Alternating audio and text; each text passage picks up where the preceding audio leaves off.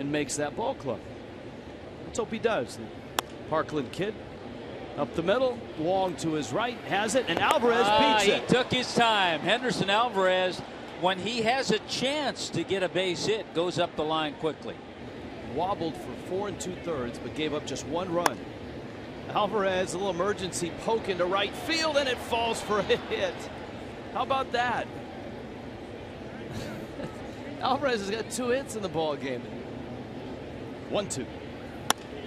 He's got another if he beats this throw, and he will. Alvarez knocks it into right field for a hit. That's 3 hits for Alvarez. And I believe his first 3-hit game. How about that?